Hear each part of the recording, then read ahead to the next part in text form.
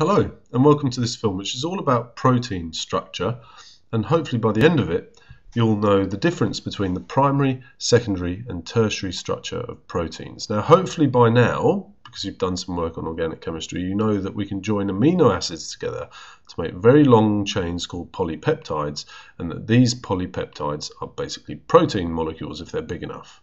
Okay, so what we're going to have a look at in this film is why it is that we have to talk about the structure of proteins in slightly different terms to those reserved for, I suppose, what you could call normal molecules, or certainly small molecules. Okay, so if I asked you to talk about the structure of ethane, you could tell me about the number of carbon atoms and how they're bonded and so on.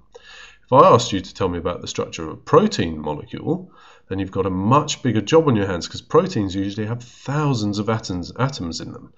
So if we look at this anti-HIV antibody here, you can see if I asked you, tell me about its structure, I suppose you could kind of say, well, where would I start?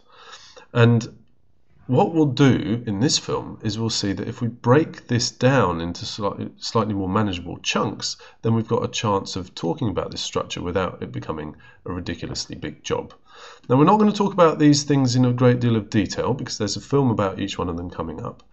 But first we'll have a look at the primary structure of a protein, which in simple terms basically tells us about the order in which amino acids are joined together in a protein.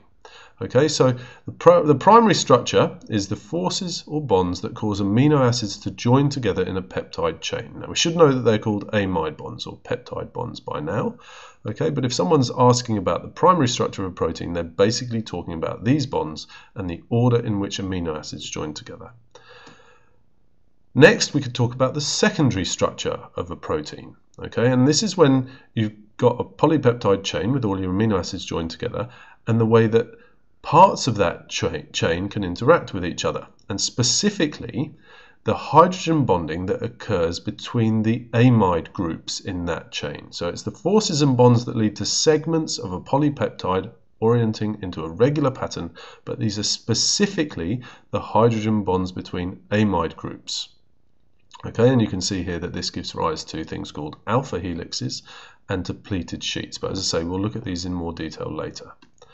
The tertiary structure of a protein, that now we're looking at the overall three-dimensional shape of the molecule. Okay, so the forces and bonds that lead to the overall 3D structure of the protein molecule. And there's lots of different kinds. And once again, we'll look at these in more detail in the film about tertiary structure.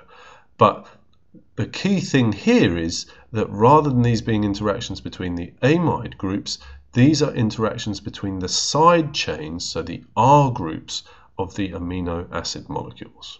Okay, so actually, first of all, let's just say something about quaternary structure. If you've done some reading on this topic, you might have come across this. It's not something that's covered in the WACE course, so we're not going to worry about it in this film. Anyway, what we were trying to achieve by the end of this film was some understanding of what we mean by primary, secondary and tertiary structure. We're going into these things in more detail, so if you're wondering about these things, then maybe watch the next few films first. But if anything here didn't make sense, or if you've got any questions or comments, then please feel free to come and see me or to post a comment on YouTube.